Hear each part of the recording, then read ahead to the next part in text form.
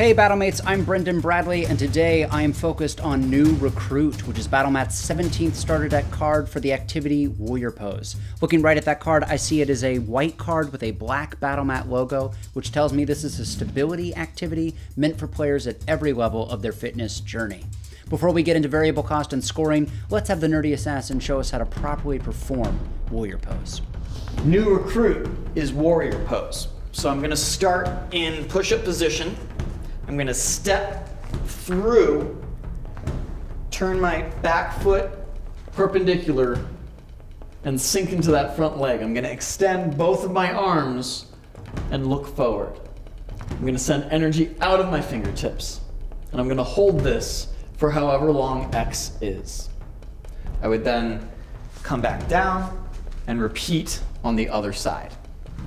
Looking at that top right-hand corner, I see double X symbol / 0 ohm symbol. This tells me I'm going to perform Warrior Pose for the number of seconds indicated on my intention card twice, once on each side of my body, and I'm going to use no weight.